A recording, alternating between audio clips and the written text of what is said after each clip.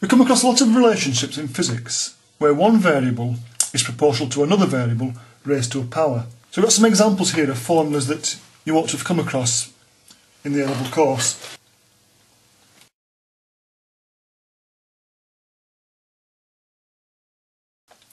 So although all those equations we've just seen were different, they are all of the same common format. They all have one variable is proportional to another variable raised to a power. And this is a really common, really important form of equation that crops up all over the place in physics. When we do an experiment, we usually give a series of values to one variable, in this case A, and then we measure the resulting values of another variable, in this case B. Obviously, if this was a real experiment, A and B would probably have units.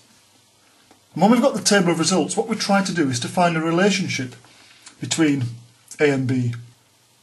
Sometimes it might be really easy to spot the relationship. For instance, if A and B are directly proportional, we can usually tell by looking at the results that a graph of B against A would be a straight line. But in other cases, the relationship might be more complicated, and the two variables probably wouldn't give a straight line if you plotted them directly. So we've got to try and think what we do plot. And when we think about what the relationship between A and B might be, it's always worth considering that, is it of the form that we've been looking at? Is it of the form B is proportional to A to the n? There's no reason why it should be, but a lot of formulas are of that form, so it's always worth considering that it might be like that, especially if you're in an exam question that tells you it might be like that. Now, one way to find out whether that's the relationship is to guess a value of n, work out A to the n and plot a graph of B against A to the n. And if you've struck lucky, you get a straight line and you know what the relationship is. If you don't get a straight line, you've got to guess another value of n. Go through the process again, and plot a graph and try to get a straight line, and so on and so forth. So you could be there forever trying to guess the right value of n, and it may be that there isn't a right value of n anyway, because the relationship doesn't have to be of that form. So what we could do with is a much quicker, more efficient method of finding out whether or not a relationship is like that. And we can do this using logarithms. Before we start using logs, it's useful to remind ourselves what they are. We should know you can write a number as another number to a power. So to use easy examples, the number 100 could be written as 10 to the power of 2. And the number 1000 could be written as 10 to the power of 3.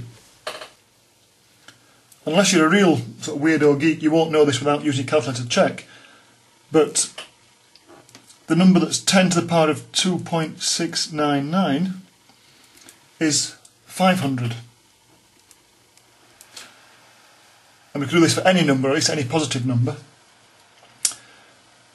So the number that we're trying to find, it's 10, which is the base, raised to a certain power. So we could say that 2 is the power you use with 10 to get 100. 3 is the power you use with 10 to get 1000. 2.699 is the power that you use with 10 to get 500. And it's a real mouthful to have to say the power you use with 10 to get, so that's why we just have a name for it. Instead of calling 2 the power you have to use with 10 to get 100, we call it the log. Strictly speaking, the log to base 10 of 100. That's what we call 2.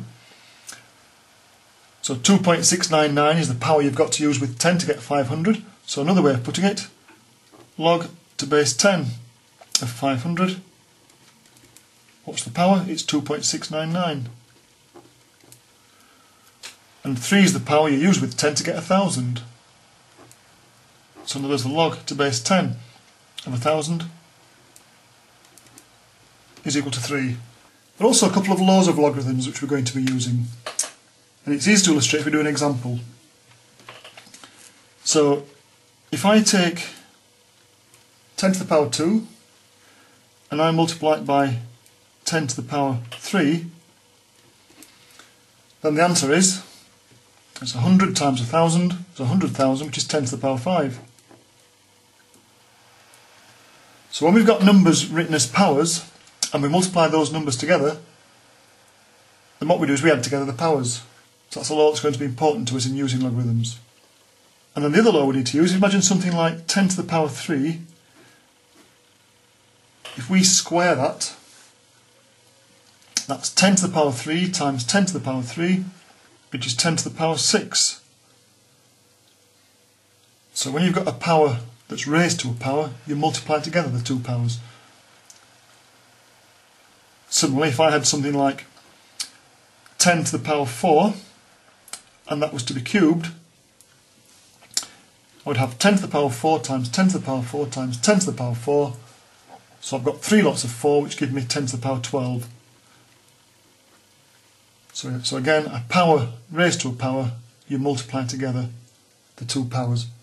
So those are the rules we're going to be using when we're trying to use logarithms.